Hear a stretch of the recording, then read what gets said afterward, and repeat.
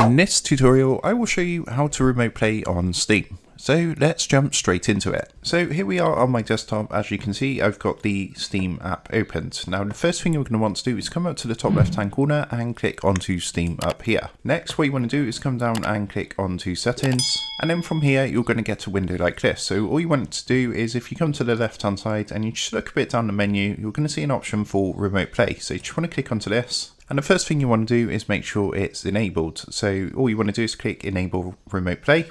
And then what I would recommend first of all is if you come down and where it says enable advanced host options, give this a click to turn this on.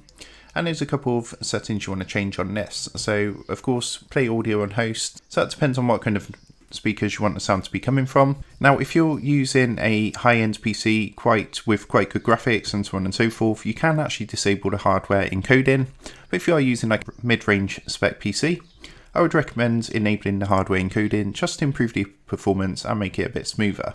Also, what I would recommend is turning this one on, change desktop resolution to match the streaming client, again to improve performance, and the rest you can just leave. So to actually remote play, all you need to do is basically, if you log on to another PC and open up Steam, all you need to do is log in with the same account as this one, and you should be able to go ahead straight away and enable remote play. Now, if you're trying to do this through a phone, then what you're going to want to do is actually download an app called Steam Link. Once you've downloaded the Steam Link app, if you open up the Steam Link app, it's going to give you a code. And what you then want to do is come onto here and you're going to see an option which is here which says to pair Steam Link. So you just want to click onto this and then the code it gives you on the app, you just want to enter down here. And what it's going to do is pair the two devices. So once they're paired, you'll then be able to choose remote play on a mobile device. So I hope this quick tutorial helped you out today. And if it did, I'd really appreciate it if you was to consider dropping down below the video, leaving a like and also subscribing to the channel.